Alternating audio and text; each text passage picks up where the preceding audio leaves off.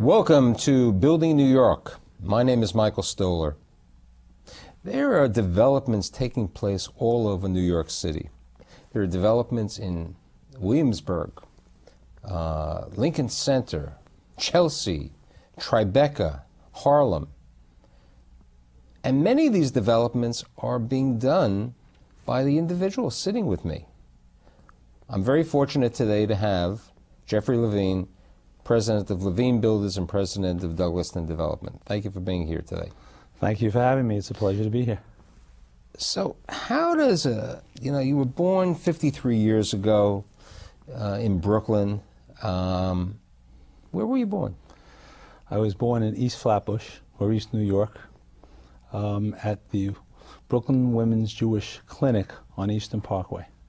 And then, as you said to me, you lived with your Bubba and Zeta, with your grandparents, and your father was in the Korean War. My father was serving in the Army at the time of the Korean War. Thank God he was stationed in Germany. And we lived, my mother, with my Bubby and Zadie on, I guess it was 96th Street and Church Avenue. And then you moved, I mean, truly, a developer over here, you moved into a New York City housing project. I was the oldest of four, and when my younger brother and two sisters came into the family, we moved into the Linden Houses, which was a New York City Housing Authority project over in the East New York section off of Linden Parkway. Went to public school 190 at the time over there, and had a very nice childhood. And then you moved to Queens. At a certain point, after my bar mitzvah actually, we moved out. My father and my uncle and my Zadie bought two family homes in the Douglaston Bayside area in Queens, where I then attended Cardozo High School and was in the first graduating class there. Now your father and your grandfather owned the taxi medallion, am I correct? That's correct. And so now you graduate Cardozo High School, and you go to, one semester you go to Queens College. I actually went a year to Queens College, and then I found my calling, which was the building business, by having worked for the fathers of friends in the neighborhood during my summer years, and when school was not in effect, I worked for the Natanicola family doing roofing and siding. I worked for the Paoluzzi family doing excavation and foundation concrete, and ultimately knew that I loved the building business.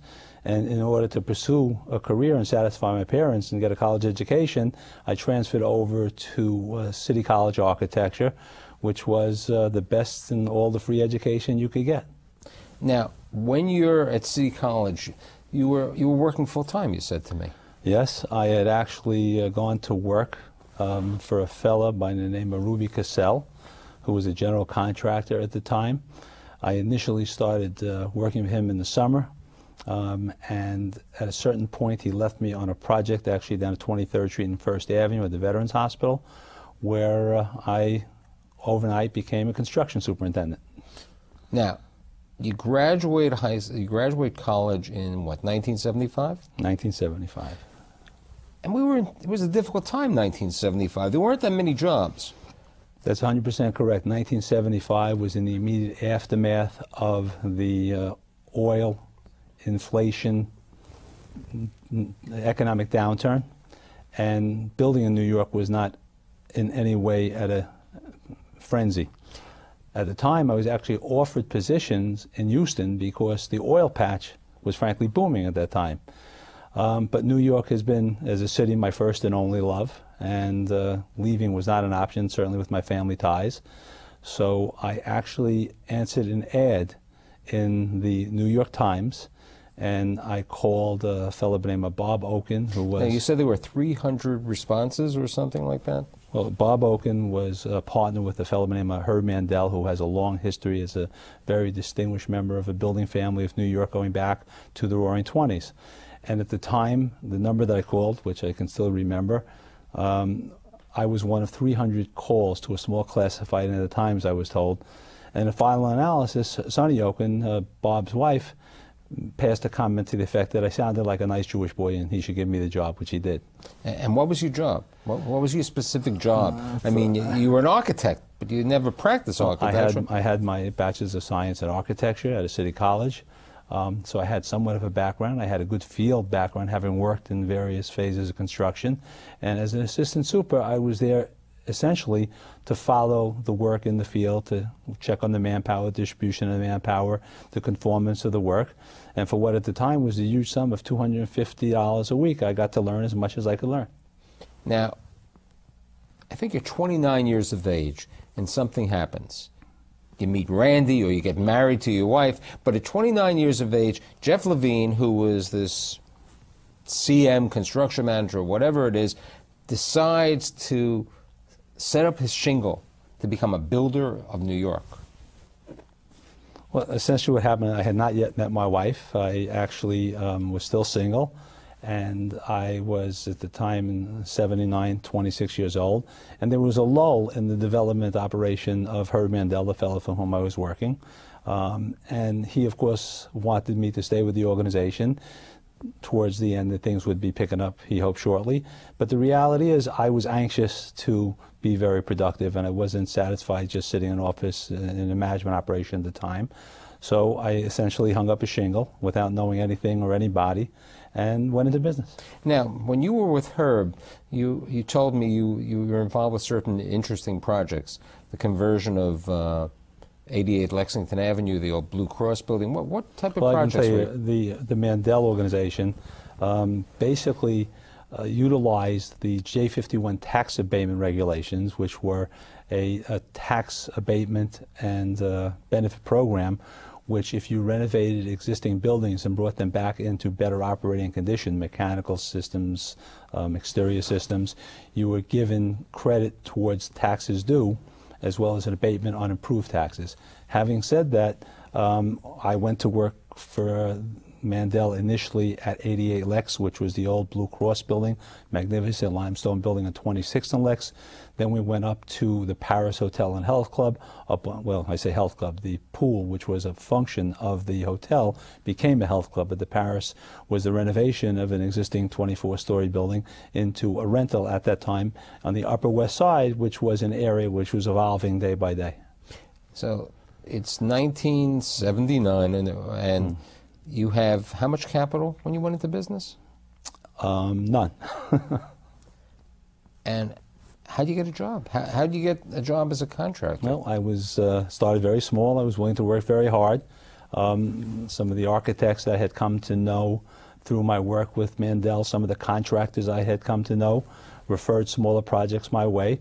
And I always say, thank God I survived my initial mistakes to go on to bigger and better work. And you know, you always say that being a success in business is not often knowing everything right out of the gate.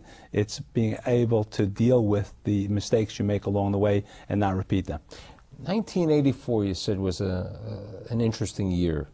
Something you did in the meat market with Alan Friedberg? It's a very funny story. Amongst those people who were making referrals of my new contracting concern, and I guess the year was actually about 84 because it coincides with the birth of my first and only son, Benjamin.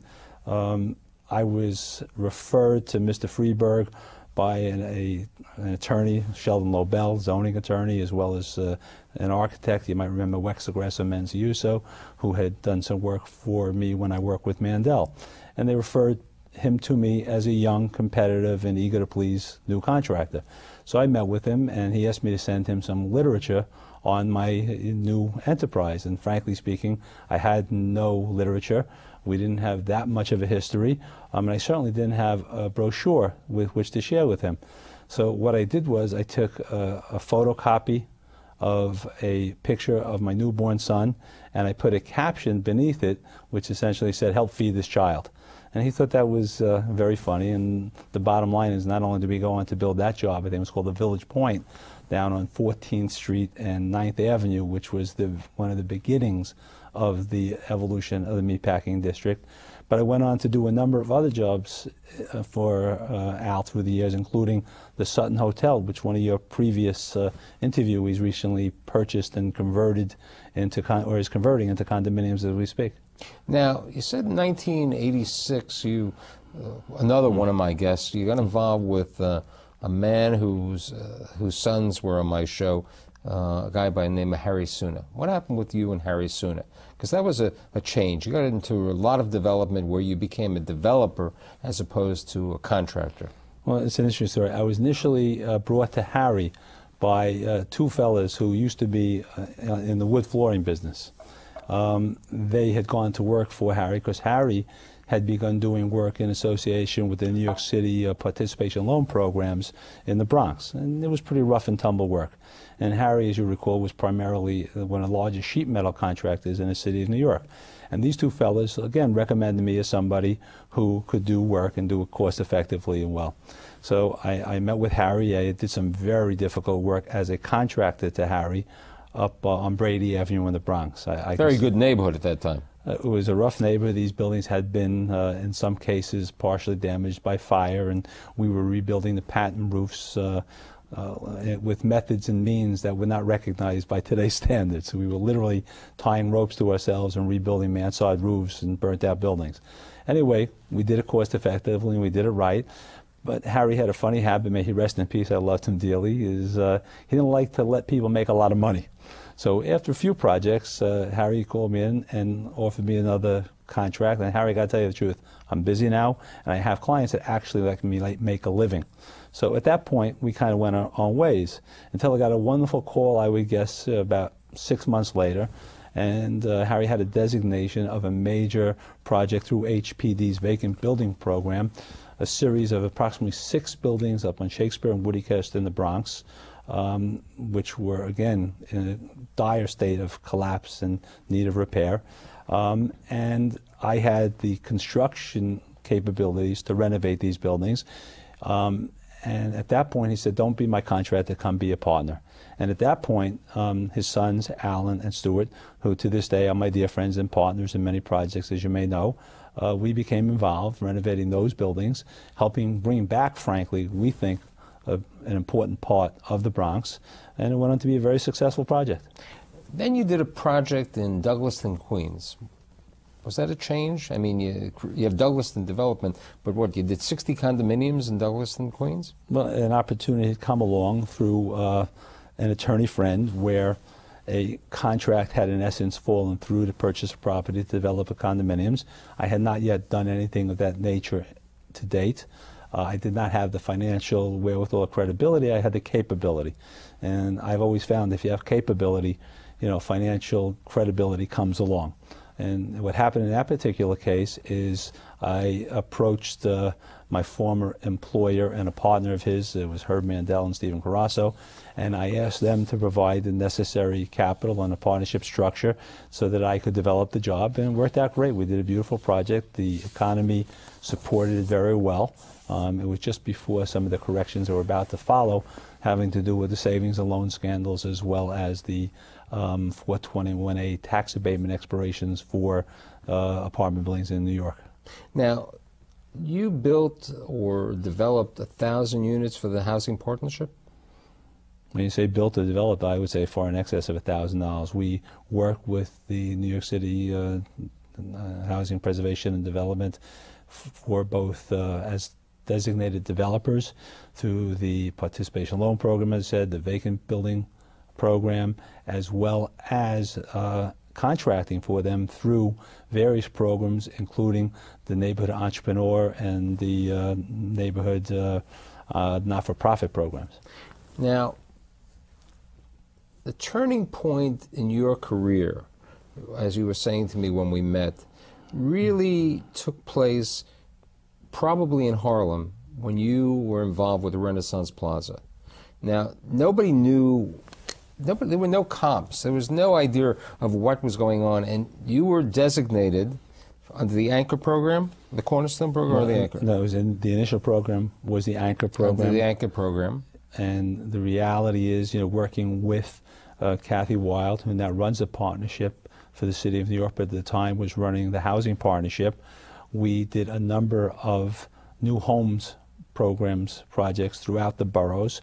And we had worked extensively, as I indicated earlier, in Central Harlem with not-for-profits such as Hope Community, renovating vacant shells for low and moderate income occupancy. Right, but now on 116th Street. Let me say, as a result of my having worked there for many years and having been familiar with many of the neighborhood entrepreneurs, neighborhood contractors, we had forged relationships, which we think played an important part in SUNA and Levine getting designated through the anchor program, the Renaissance as we called it, which was a 263-unit limited equity co-op on top of approximately 70,000 square feet of community retail, which was frankly the goal of the anchor program, because in many of these economically difficult areas, while the housing subsidies brought residential housing units on an affordable basis, the retail was not following suit.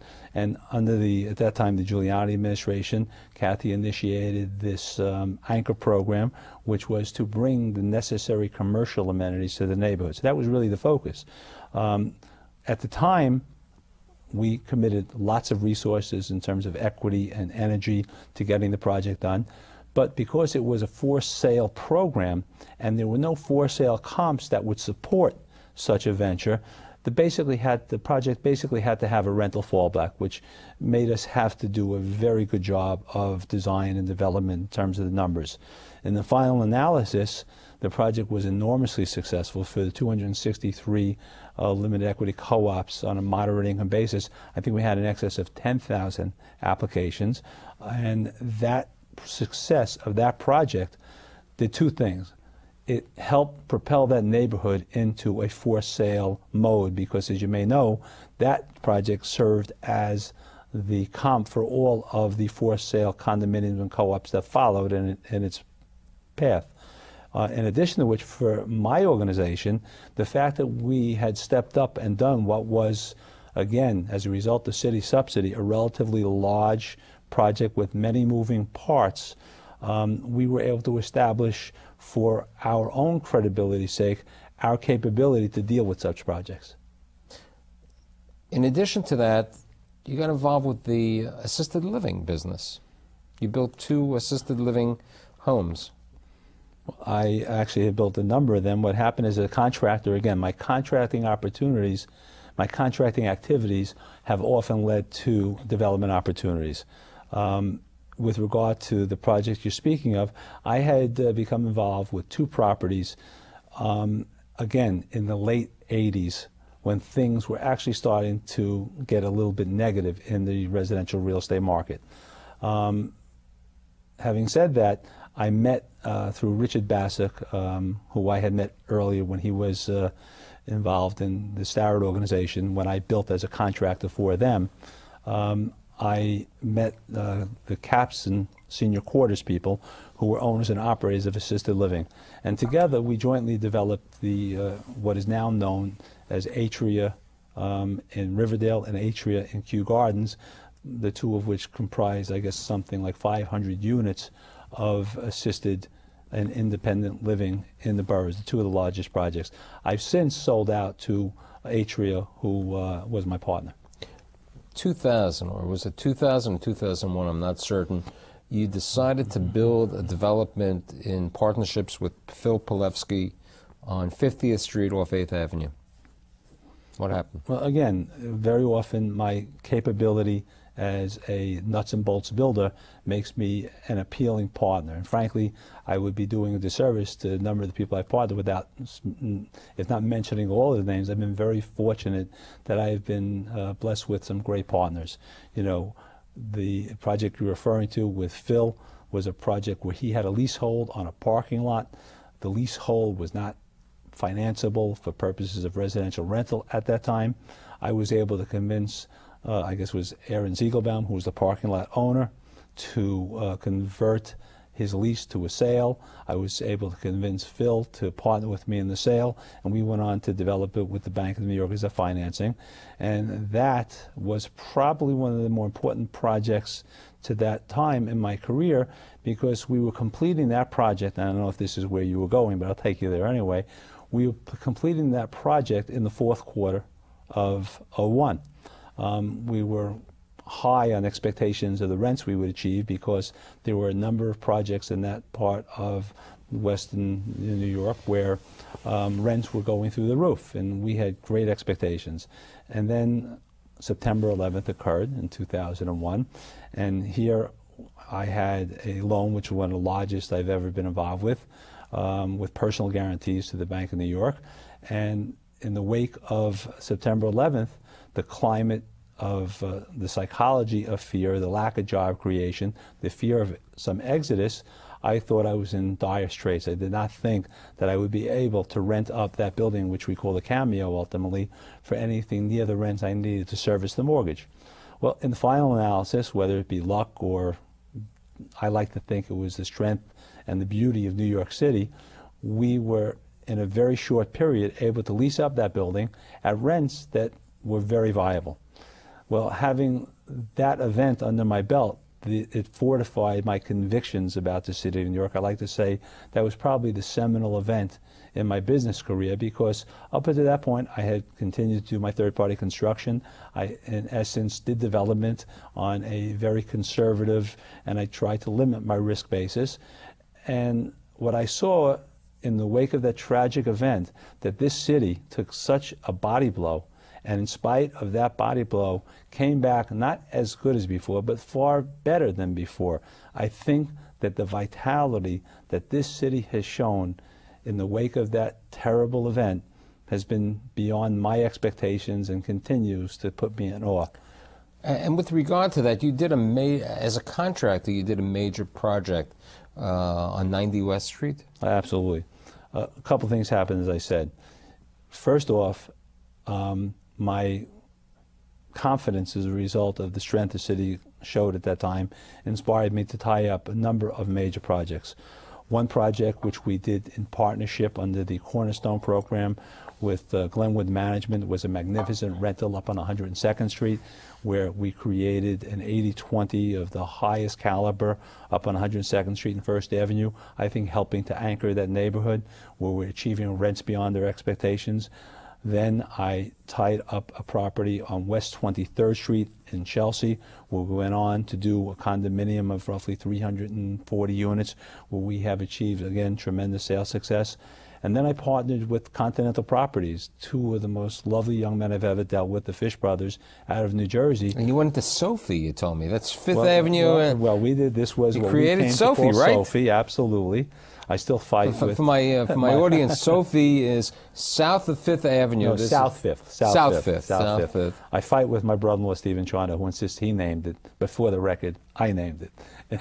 We'll continue to fight about that forever, as we continue to fight about whether I was safe or out at home plate. Now, so at 325 Fifth Avenue, okay, you built 555 West 23rd Street, right near the Chelsea Piers in the Art District in Chelsea. Correct. Then now, opening relatively soon, is 325 Fifth Avenue, this, what, 50-story? 50-story tower, 32nd to 33rd on the east side of Fifth. Something where you left the bagel store there, but you know. Well, but we bought his air rights, and the bottom line, we worked there again with Steve Jacobs, an architect that I have quite a bit of success with. If you remember going back, we did the Gansevoort Hotel with Steve, we did the Library Hotel, and you know, he's been a pleasure to work with. We built a building over there that has been both financially as well as critically well accepted. And how does Jeff Levine, who was born in Eastern Parkway, now goes back to Brooklyn and goes to Williamsburg? What are you doing in Williamsburg? Well, you know, again, going back to 2002, having great belief in the city of New York and always recognizing that the city of New York, what I love about building here is it's very difficult. And the fact that it's very difficult makes it very favorable for those of us who know how to work here. And I've been working and building here my whole life. An opportunity was brought to me by a friend, actually an attorney who I did business with, Arthur Strauss, whereby a fellow by the name of Louis Silverman, who owned 4G's Trucking, asked me to partner with him in the development of a site that needed rezoning. I was very well aware of the fact that the current administration, the Bloomberg administration, recognized the value of rezoning to create housing opportunities for all the people who wanted to come live and work here in New York. And now you're building what, the Edge, it's called? We are calling the project the Edge. It's comprised of over 1,000 fair market condominiums and a series of low and high-rise towers, as well as the beauty of it, 350 affordable units being subsidized by both HPD and HTC. So that's going to be in Williamsburg. And then Jeff Levine is now going to Lincoln's, Fordham University Lincoln Center? Absolutely. Again, working with the Fish Brothers of Continental Properties, we pursued a property on the campus of Fordham University. We're working with the administration at Fordham University to usher through city planning a modification of an already approved urban renewal program to allow us to build a tower for which we've engaged the offices of Cesar Pelli, overlooking Lincoln Center at 62nd Street off of Broadway. And you have something in Tribeca.